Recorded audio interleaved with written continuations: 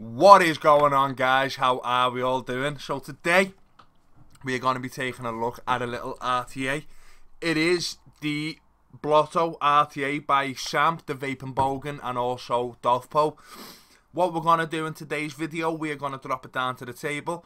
We are going to go through the packaging. We're going to have a little closer up look at the tank and the things that come with the tank. And we are then going to throw a build in it. I've got a single coil in the purple one, and I have got a dual coil in the grey one. And we're going to see how I wick them, how I build them, and what makes what. So, without further ado, I'll see you all on the table in just a little second. Look at me, it's Bobo 2 Vapes. So, it is time for the table camera section of the dovpo and vaping bogan Blotto Rta. So, this is the box that the actual device comes in. Nothing special, usual kind of packaging that you see for most RTAs these days. And you've got a little cutout there for your actual device. Inside that box, you do get a dovpo warranty card, QC approved. You do get a Blotto Rta user manual, which is quite and short and sweet, and it's not in a million languages, which is different to see, to be honest with you. You do get a bag of spares, and you get a couple of spare grub screws, a couple of O-rings, and a little tri-tool thing, which is decent. You also get this, which is a beer bottle opener and a coil trimming tool, which, to be honest with you, I've never used as a coil trimming tool, but I've used it as a beer bottle opener a couple of times, which is handy. You'd also get this box as a free gift if you are in the UK, which most of my subscribers are. You also get a bubble glass, a clear glass bubble glass, which holds 6 millilitres of e-liquid, and a Ultem bubble glass, which also holds 6 millilitres of e-liquid, and it kind of looks like nicotine stained fingers. And then, of course, you actually get the start of the show. This is the actual Blotto tank. It is a really nice little piece of kit. Really nice piece of kit. So we'll work from the top and go to the bottom, and we'll go through everything that's inside here. So, the very top, you get a 810 goon style drip tip, which is actually quite a nice drip tip. It's just a little bit of Ultem, which I'm not that into Ultem drip tips really, but with that nice purple band around it, it's pretty nice, to be fair. You get the top, the 810 catch cup, with a nice O-ring on the inside, and this does fit pretty much all other drip tips. Like, this is the one that we've been using in it mostly. It's a nice little drip tip, fits nice and snug, and I can't get it out. That's how snug it fits. The fill ports, nice little half turn. You've got a big beefy O-ring on there just to keep everything intact and in place and leak proof. You've got two big kidney bean shaped fill ports, which is good to see, and you get obviously a little locking mechanism on here, just a little quarter of a turn just to get your top cap on and off. Work down, we've got this glass, got a little bit of branding on the inside, which we'll have a little more of a close-up in a second. On the bottom here, you get your airflow controller. It's a nice little bit dirty, this, isn't it? On the bottom, you get your airflow controller. And you get a lot of 1mm punched holes all the way around there. And you get them the same on the other side. And it has a locking mechanism, so you can only completely open it, or you can only completely close it. You can't spin it round, which also makes for it easier to get off. You also get here, and I never mentioned before, on the top and bottom, there's loads of paint chipped off this. The paint quality is not that great. On the top and on the bottom, you get these grooves cut into it, and it kind of looks like a beer bottle, which obviously it's the bogan. It's probably, you know, it's exactly what he went for. He's a bit of a pisshead, we all know that. To get in, we'll have a look at the bottom. We've got the Blotto Rta, we've got the vaping bogan, the skull and cross mods logo there on the bottom. Got the dovpo logo there, seeing it here, you got vaping bogan signature, and you've got the serial number, which is 3,649. No, that's 30,649, which is, fuck me, they've made a lot of them. I wonder if that's just the purple ones, or if that is the Blottos, because surely it's the same tank that they make and they just spray it different colours in it. Fucking hell, that's a lot of Blottos. So to get in to the build deck, it's a nice little bit of tension on them screws. It's not too stiff, not too weak. We'll have a look at the deck first. No, we won't. We'll have a look at the chimney first. So you've got a nice condensed little chimney there. A little bit of doming, well, quite a lot of doming, which we know to be renowned for really good flavour. This camera focus is going everywhere. Got real good machining on the insides of the bell cap. And it's made out of stainless steel, I think. It's not the thickest stainless steel, but it is stainless steel, and I've not really noticed any issues with it. Got a nice big beefy O-ring there, because I've had no issues with mine whatsoever. I am not 100% sure if they've had a version 2 or a version, like a quick update, but I did see on the very early reports, and when this tank first came out, that you couldn't hold your glass on with that. But to me, that took a lot to actually knock it off, and I thought I just broke it. But I never. So you get a nice big O-ring here, and that keeps everything on and intact, and you obviously get a little bit of branding on there. The build deck, it's quite interesting. It's a raised GTA style platform. It looks a little bit like the recurve, kind of. Looks a little bit like the coil too. It's not too bad, you know what I mean? But let me pop this down, and we'll have a little bit of a closer up on this. So we've got two big juice ports just here and here. So we've got two big juice ports just here and here. It's got a little drop down to feed your wicks into. You've got 4 posts on either side, and you've got 2 flathead screws on either side as well. Nice bit of peak insulation just on there and on the other side. So how this works, I think it's a positive and a positive and a negative and a negative. I think that's how it works, because if you do want to single coil this, you do have to put it in on one side and fold it over. It's not a cross straddle kind of situation. So I think this is your positive, and then this is your positive, and this is your negative, and then this is your negative. I'm not 100% sure, but you've got a lot of insulator up on this side here as well, which is insulating. It's absolutely insulating. On the bottom here, you've got these big slots to reduce the airflow down a little bit, and you also get these holes here punched into the side of either side of this, which also reduce the airflow a little bit and give it a little bit more of a smoother kind of pull. But that is 3 lots of airflow restriction on this tank. It's gonna massively affect the restrictiveness on it. It is gonna give you a very tight, not a mouth to lung, a very tight direct to lung pull on it. So I'll take the zoom back out a little bit. So show you what the tank looks like with the straight glass, which you already seen before anyway. There it is with the straight glass. Nice, tall, looks quite elegant. You've got the nicotine fingers glass, which actually looks quite nice, to be honest with you. It's also a little bit of a struggle to get onto the top there.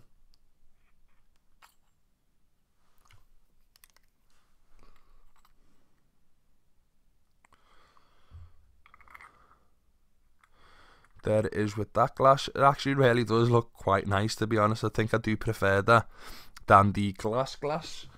Also, and this is my other one, which I've been running. It's the gunmetal one, and I've been running that with the bubble glass, just in case you wanted to see what the actual glass looked like on the gunmetal one as well. So that is pretty much everything with this that I can go through. What is left to do now? Show you how to build it, show you how to win it, and I'll see you all.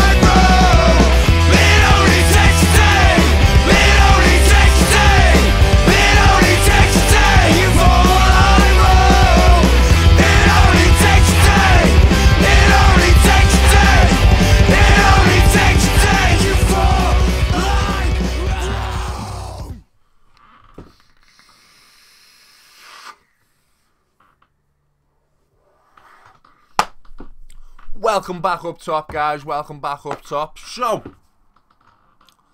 the build quality on this tank. The build quality is absolutely solid. I've had no issues. All the O-rings are in the right places. All the tolerances off the O-rings are really right. I like the tolerance on the top cap. I like the tolerance on the airflow controller. I've got no issues there whatsoever. I have seen in a lot of groups, and I've seen a couple of reviews where the airflow controller gets completely stuck on some kits, and that the threading and the O-ring on the top doesn't work properly.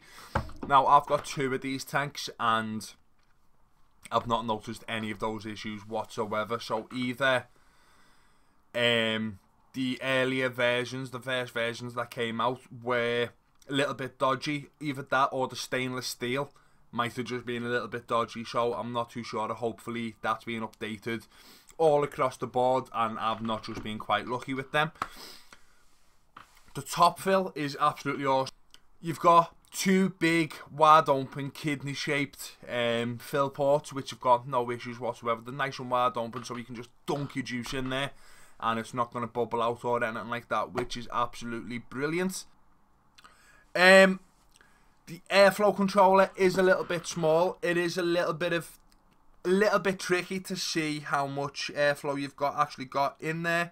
It's not as bad as like what was it, the Profile RDA. I couldn't see that whatsoever. I couldn't see how much airflow I had open. This is a little bit better, but you do kind of have to hold it up to the light a little bit just to see how much airflow you've got in there, if you can't just like adjust it on the fly. Do you know what I mean? Know what I mean?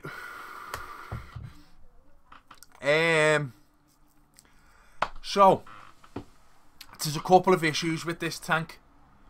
There is quite a couple of issues from my perspective anyway. I know Sam did say this in his video, that it's not designed fully for a 3mm coil. You can get 3mm coils in there, but you can't fully fit them in there. Now, I don't use fancy coils, really. I don't use high-end coils. I generally use things like that, because that is what the majority of people use, because I do sell a lot of them in the shop. So it gives you the kind of performance that your average general everyday vapor is going to use, who doesn't really fancy spending like a tenner on a set of coils, where you can get a whole box of them for like a tenner. Do you know what I mean? Yet the quality on them isn't as great as, like, I don't know, say like Chris Grimes or Opium Coils or any of the decent coil builders out there. I've completely forgot all the names of the coil builders. But yeah, them coils are really good, but they are expensive, and a lot of people don't use them. They either use their own made coils or they use these little wheel packs. I have noticed from like 2.5 years vape shop experience, but so that's why I use a lot of them. But the issue with a lot of them coils is that they are pretty much all 3mm coils. So to take one of those coils from 3mm to a 2.5mm, you've got to stretch it out. You've got to then rewrap it, which in itself is fairly easy if you know how to do it. If you're not too sure how to do it, it becomes a little bit of an ordeal, to be honest. So that is a bit of a con. And the fact that they don't include coils inside the boxes are also a little bit of a con, to be honest, because yeah, it does take 3mm in a diameter, but if you've got like a big fat alien coil, that's going to be like 3.5, 4mm in diameter. Two of them on the outside, like diameter on the outside, the circumference, that's the one. That's going to be well too big to fit into these, so to like then rewrap them into like 2.5s, there should be 2.5mm coils inside the box, just a fuse Clapton or something like that, just so we can get the experience of it straight away, how it was intended to be used. The wicking on it is really quite easy, to be honest with you. It's pretty foolproof. You've got the raised kind of system with the GTA deck. That is pretty easy. All you do is just trim it down, break it out a little bit, and just stick them with just like a little millimeter. Don't know if you can see that properly. Just a little bit of a millimeter hanging down. And same with the single coil. With the single coil, I do like to run a 3.5mm coil inside there, and I do find that it works fine. 4mm might be a little bit better if you're not as confident with your wicking skills. 4mm is sound as well, but I do prefer the 3.5mm in there personally. And as I say, the wicking of it is pretty foolproof. 3 lots of restriction on it. Like, you've got restriction on the actual airflow controller. You've got restriction on the bottom underneath the coils, and then you've got the restriction on the two things coming up there. The airflow controller and the little pointy bits, they're both honeycombed, and then you've got the slotted airflow on the bottom of the coils. One of them, I think personally, the airflow controller, that should just be a wide open slot, because yes, it's not a cloud chucking tank. Yes, it's for flavour, but it's a little bit too restrictive. So I base pretty much all my RTA reviews, especially the dual coilers, on this little fella. On this little fella. This is the Coil 2 by Vape, and in my opinion, it is the best RTA, mainstream, mass manufactured, mass produced RTA on the market. It ticks every single box for me, to be honest with you. So I do base a lot of RTAs on that. So, and it is, I do find that when I'm trying to have a vape on it, it's not effortless. Like, you do have to pull. You do have to pull a hell of a lot of restriction through it. Whereas with like the Coil, it's just as soon as you press the button, your mouth is filled with vapour. With this, it is a little bit more of a challenge. So I do think that if the airflow controller was completely wide open, just a big slot, and then you had the restriction on the bottom, then restriction on the side, that would open up the airflow a hell of a lot more. Yes, I know that it's not being designed for massive amounts of vapour, loads of airflow. It is designed to be a restrictive tank, and I do like restrictive tanks, but that's a bit too much in my opinion. That is a little bit too much restriction. It ultimately makes the vape a hell of a lot hotter than it needs to be, to the point where I've now got 2 tanks, because Annette had one as well, and it was just too hot of a vape for it. It really was too hot of a vape for it. It's a weird one. It really is a weird one with this, because there is air hitting the coils on every which direction apart from the very top, but that airflow is very restrictive. So like, there is a lot of airflow, but it's really hard to vape it, if that makes sense whatsoever. Now, I've been sitting on this tank. I've had this tank for nearly a month now. And because at first I really did like it. I loved everything about it. I'm a big fan of the bogan. Do you know what I mean? So like, the more I used this tank, the more I was disenchanted by it. To the point where like, I don't think it's a great tank at all. It's not a bad tank. And if you do really like your restrictive airflow, it's a good tank. Do you know what I mean? But like, it just doesn't do it for me at all. Now with a single coil,